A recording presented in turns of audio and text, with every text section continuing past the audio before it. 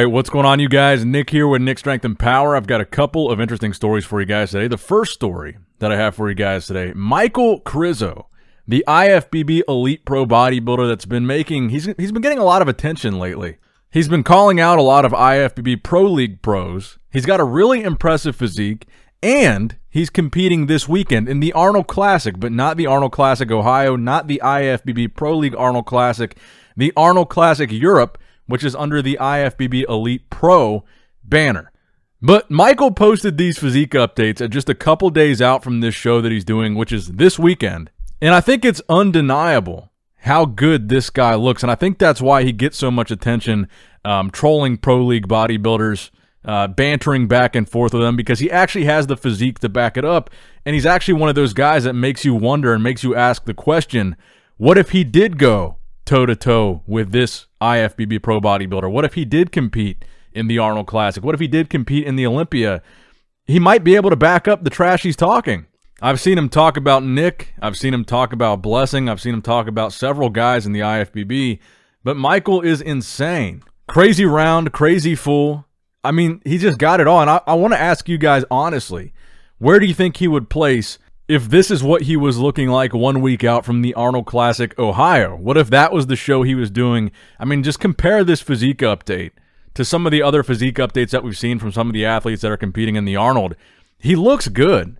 Do you think he could be top 6? Do you think he could be top 3? Do you think he could win the show? Personally, I think he could be top 6. It's just an interesting conversation because we're kind of in a situation right now. We're in an era right now with these two different organizations that compete for bodybuilding, one being international. Obviously, our IFBB over here is the most prestigious. It is the most competitive. It has the best of the best.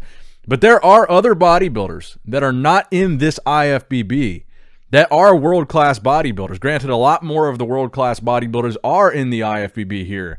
But it's an interesting conversation because this is a rare time where those two factions are separate. But let me know what you guys think in the comment section down below. Now, Terrence Ruffin, next up in the news, posting several physique updates under the goon light. In this first one in his kitchen, showing off his back. You can see a little bit of a Christmas tree, some vascularity, some detail in the mid to lower back. He looks pretty good. Now, I gotta say again how impressed I am with Terrence and the transformation that he seems to have made from that initial physique update that we saw, where he might not have looked as good as we thought he was going to look. Again, right now, he's a week away from competing. He's 1 week from stepping on stage. So everything we're looking at here, just 1 week till we see him on stage. So we're going to know for sure how he looks very soon. But Terrence tightened up very quickly, and I got to give him props here. And he says in the caption of this post, this is part of why I wanted to talk about this particular post, if there's one thing I've learned during this prep, it's that respect isn't something you get to keep after one win, one accomplishment, one title. Respect has to be earned every day, but I kind of like it that way. And I feel like he is referring to the people that were critical of that initial physique update, saying he looked off, me included. And I kind of like that he has this mentality. This is the mentality of a champion. Even though I never meant any disrespect by those comments, he's always had my respect through his entire, really through his entire pro career. But I like that mentality. That's that prove them wrong, be undeniable mentality. And I like that he's like that and not just mad that somebody is not constantly complimenting him. Now, his coach, Hypertrophy Coach on Instagram, also posted some updates today, some training videos where you can see him doing some curls there. And he says in the caption of this post, I saw the best version ever of Ruff Diesel posing after training today. I'm not sure if he's going to leak some pics, but it was wild.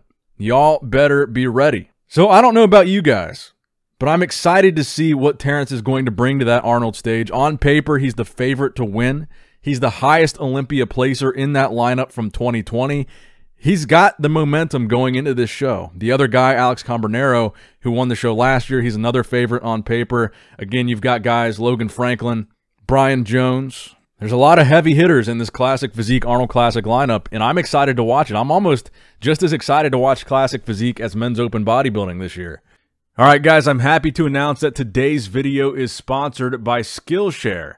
SkillShare is an online learning community with thousands of inspiring classes for creative and curious people. Explore new skills, develop existing interests, and get lost in creativity.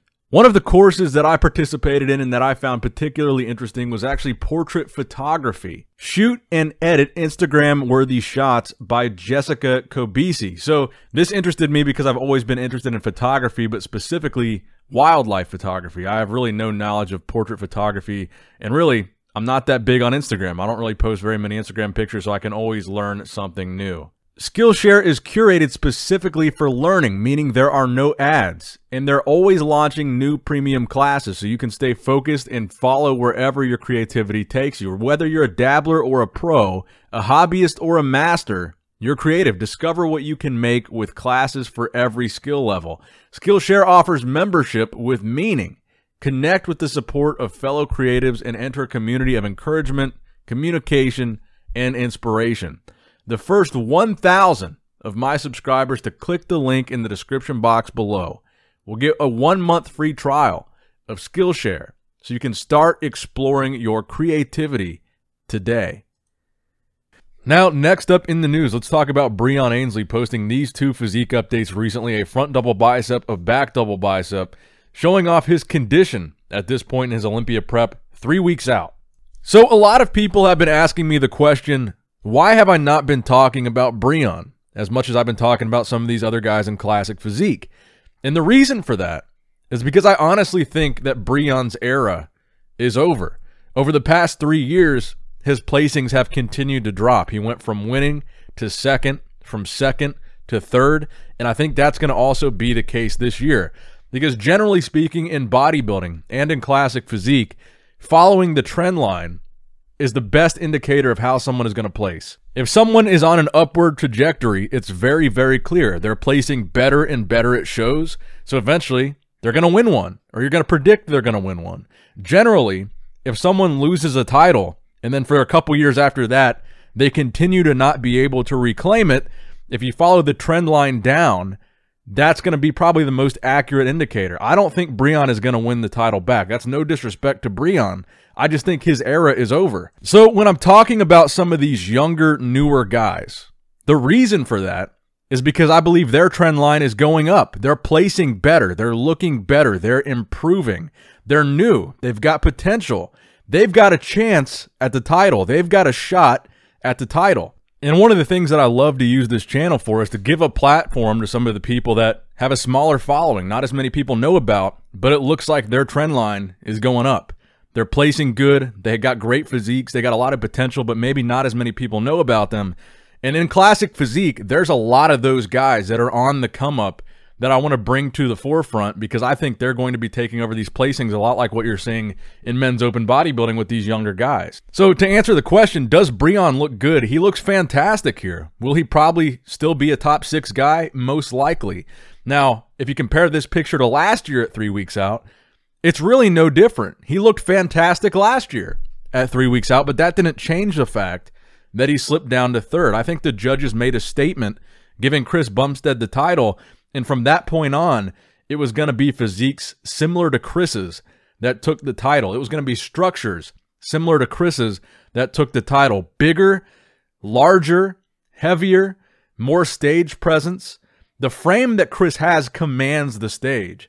Being a taller guy, big wide shoulders, heavier, tiny waist, he has a commanding presence on stage. And I think physiques like that, like Logan Franklin, like Brian Jones, these are the guys that are going to be the next generation of classic physique.